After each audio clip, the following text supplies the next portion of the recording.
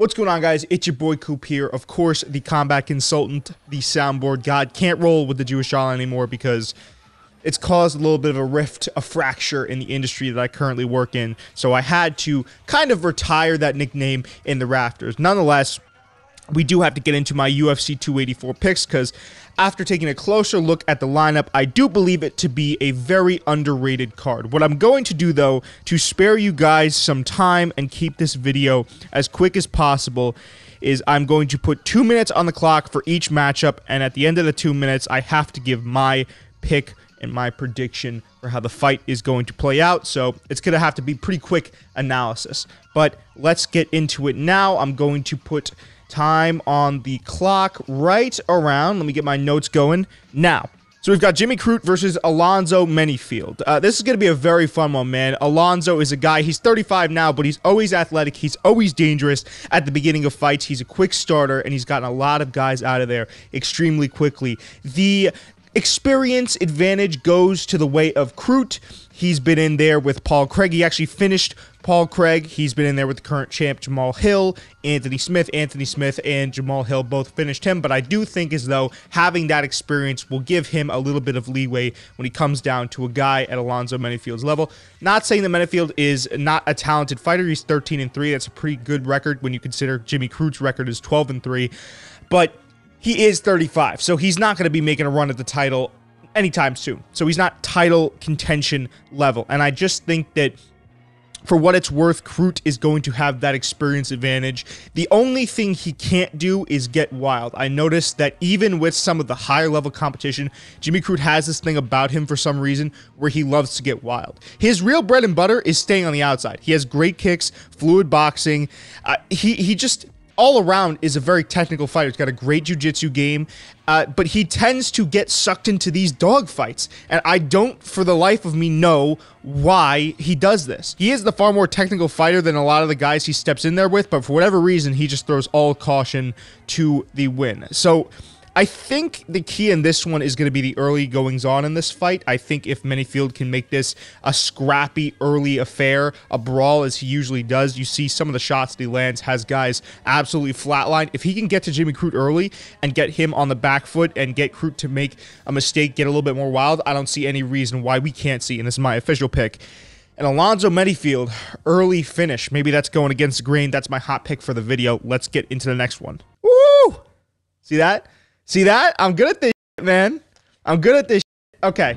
Next up, we got Justin Tafa, Parker Porter.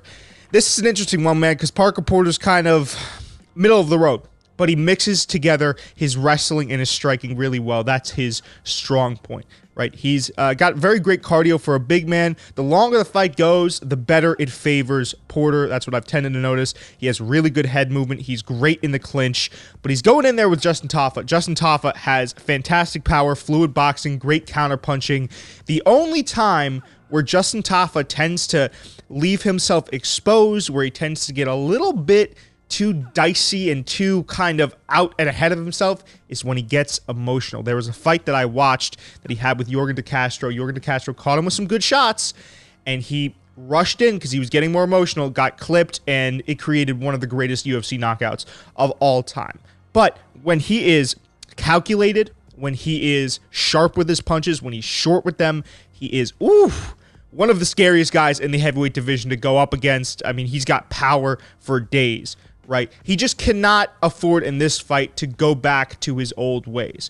I think if you want to talk about getting into a scrappier type of affair with a guy like Parker Porter, it needs to be calculated. Because Porter can kind of stay, and I've noticed this sometimes with other guys that have fought Tafa, other guys that mix up their boxing, their wrestling really well and stay on the outside can kind of just outpoint him. And Tafa gets more emotional, and he's not really throwing, and the commentators, when I watched the fight, made a great point of this. He's not thinking tactically. He's thinking of, how do I get to this guy? How do I knock him spark out? I do think, however, that with Porter's skill level, I don't know. I don't think he has the power to hold off Tafa, and I honestly think that we're going to see a reined-in Tafa get the early win by TKO, because he's going to be a lot more kind of he's going to be a lot more calculated this fight. And so I see an early finish for Justin Tafa. Put in the pick. We're moving on fantastically here, right on time. Hold on, I got to get my notes ready. Trying to make this as fast as possible for you guys. We have got Jack Della Maddalena versus Randy Rude Boy Brown, my dark horse pick for a potential fight of the night candidate here. Man, both guys fantastic counterpunchers. Randy Brown really tall for the division. He's 6'3".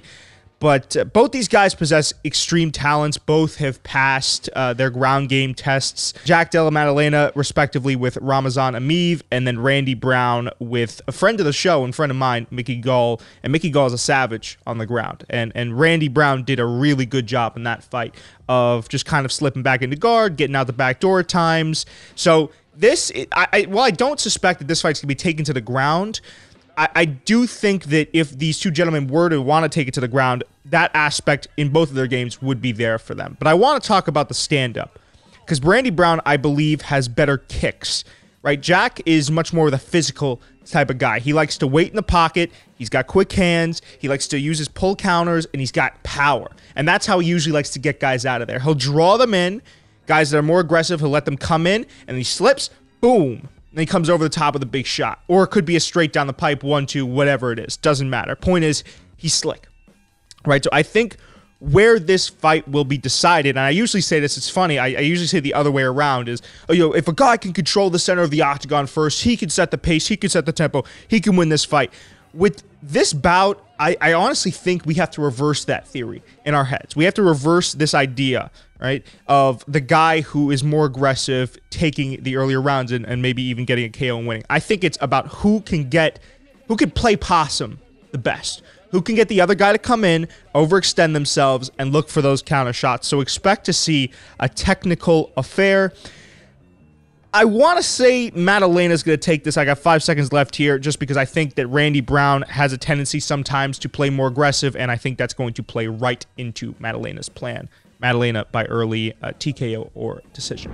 We've got Yair Rodriguez versus Josh Emmett in the co-main event of the evening for the interim featherweight world championship. The winner is set to face either, I guess, Islam or Volk, whoever has the belt at the end of the main event fight.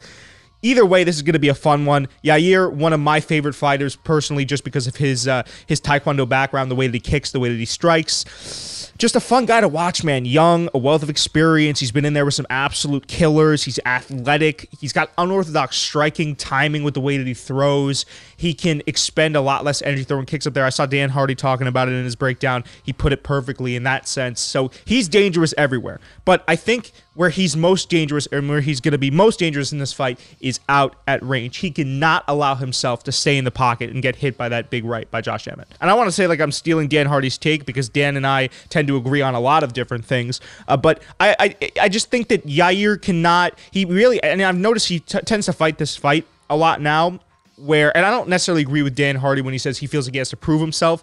I think it's just that he's kind of become a lot more flat-footed and has stayed in the pocket. You want to look back at his, Max Holloway fight. You could see that he'll stay a lot more flat-footed, kind of more in a boxing stance, and he trades with guys in close.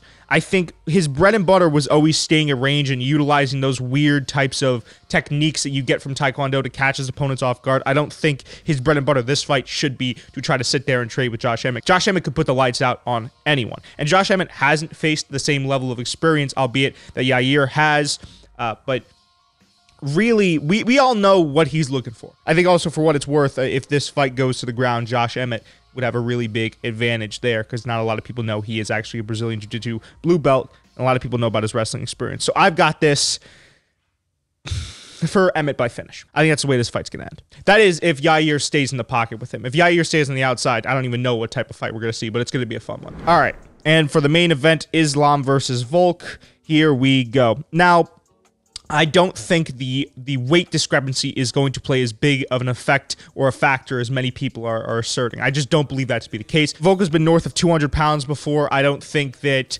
going up in a weight class where, by the way, he's competed at before the UFC is going to bother him all that much. I don't also think that the height is going to play that much of a factor. Volk is used to fighting taller guys. That's why he has such a great boxing game, is he needs to be able to have that fluidity of his footwork, that timing, those shots to get inside on guys. You saw the way he dismantled Max Holloway their last fight. The real X factor, or the real area where this fight will be contested, is in those scrambles. And I think that his camp knows that. I'm talking about Volk's camp knows that, because they've been drilling a lot of stand-up, and then guys will come in. Specifically, he's been training with Craig Jones, which is he's a Brazilian jiu-jitsu wizard.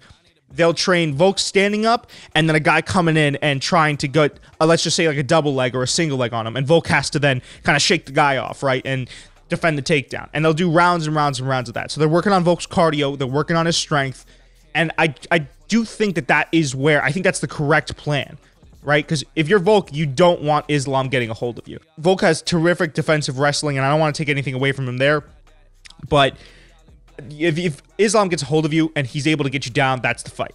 I'm just going to say that straight up. That's the fight. A lot of these guys, they like to make these things where it's like, oh yeah, Dagestani guys are on, Arman Suzuki did that, but listen, this Islam that we're seeing, you cannot let him get you to the ground. And so I think that's what the fight hinges on, is how well can Volk scramble, how well can Volk utilize his own striking. I think that Islam also has some really underappreciated and slept on striking of his own. Power in spades, and the timing of that check hook that he throws is immaculate. So it's going to be a tough fight for Volk, but I think if anyone will be able to get it done, it's him. However, I am a realist, and I do believe that Islam will unfortunately get this done and hold both divisions captive for years to come with his Dagestani style. But without further ado, that's been the episode for this week. Thank you guys so much. I have been your boy, Jacob Kuberman, the combat consultant, the soundboard god, and I'll see you guys in the next video. Deuces.